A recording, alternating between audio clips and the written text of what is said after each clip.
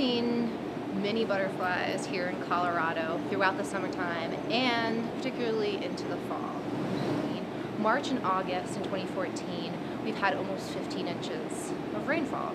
We've also seen warmer temperatures into the fall. More rainfall and warmer temperatures, you still have plants that are blooming and providing nectar sources for adults, as well as the green vegetation needed for caterpillars.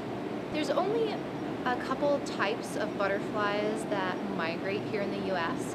One, the very common monarch butterfly, and we generally see them coming through Colorado in the months of September and October. We've seen in the past couple of years a drop in the population migrating and in the numbers that are in their wintering grounds in Mexico.